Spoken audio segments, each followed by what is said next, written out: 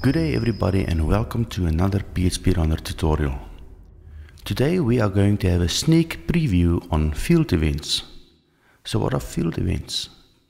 Field events is an event involving JavaScript and PHP that executes when an event like a mouse click, field value change or mouse over etc. occurs. The beauty of field events is that it does not require a page refresh. Here is an example of a field event that takes place when I select the value I or O in our inventory application and then auto-populates the comment field accordingly.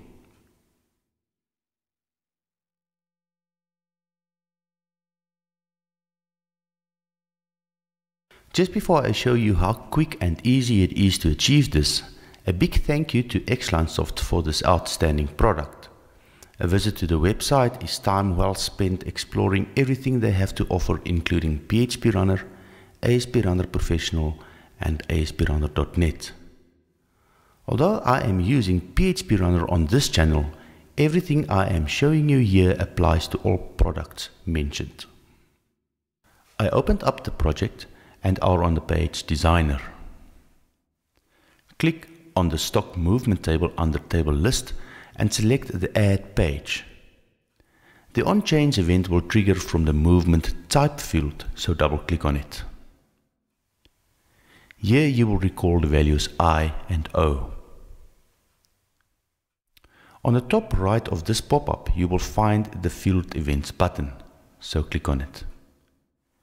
We now have to select the event type, and since we have to test whether I or O is selected, select Change from the drop-down menu. Now click on New Handler. Exactly like button events, we have client before, server and client after events. I will leave a link in the description to the Exploring Button Events tutorial in case you have not seen it yet. Feel free to rename the event to a more descriptive name, as it will save you a lot of hassle, especially in big projects.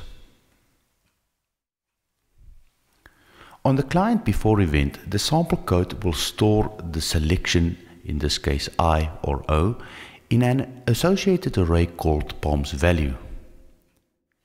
It's doing so utilizing the getValue method. The sample code is perfect and I'm going to leave it as is.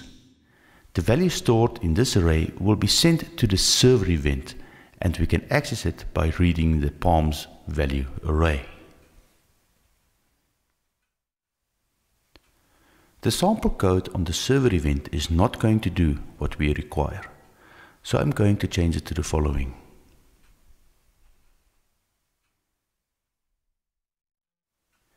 Here I test the value in the palms array and will set another array called result accordingly.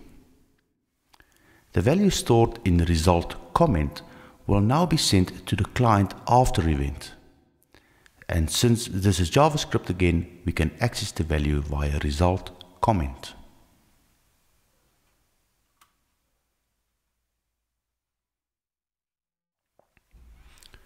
At this point, a result comment carries the comment string, and all we have to do is to set the movement comment field with this value.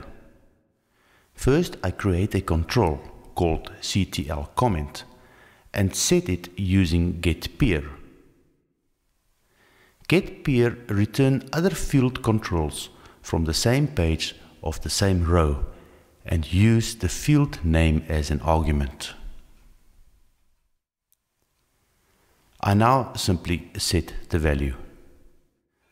CTL comment dot set value result comment. And that is as simple as that. The moment the value changes in the type field, the field event fires and do its thing. Now that's it for this tutorial. I trust that this was helping someone. Please comment and subscribe. As always, thanks for watching. Till next time.